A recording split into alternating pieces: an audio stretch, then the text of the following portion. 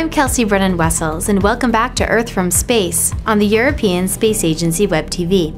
Part of the U.S. state of Florida is pictured in this image from the Sentinel-1A satellite. The peninsula sits between the Gulf of Mexico to the west and the Atlantic Ocean to the east. The large body of water at the top of the image is the freshwater Lake Okeechobee.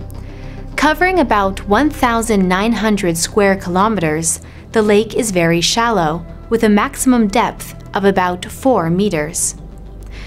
Across the land area, we can see geometric patterns of agriculture and infrastructure, while the very lower section of the image shows part of the Everglades National Park.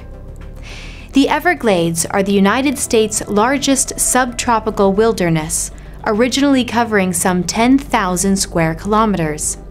This area features shallow, slow-moving water and is abundant in a plant called sawgrass that becomes so thick it makes the water barely visible, earning the Everglades the nickname River of Grass.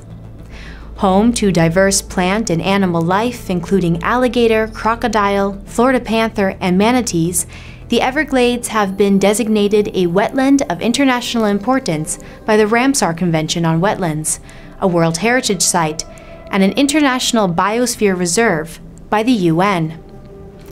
Other notable locations visible in this image include the cities Miami in the lower right and Fort Myers on the left.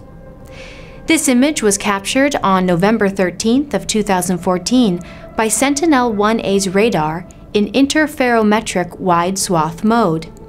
This is the default mode over land and has a swath width of 250 kilometers and a ground resolution of 5 by 20 meters. The image was also acquired in dual polarization, horizontal and vertical radar pulses, from which the artificial color composite was generated.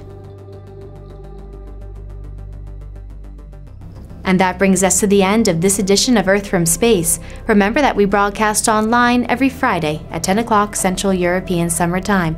Watch us on our website or through the ESA app on your mobile device. From the ESA Web-TV studios, have a nice day.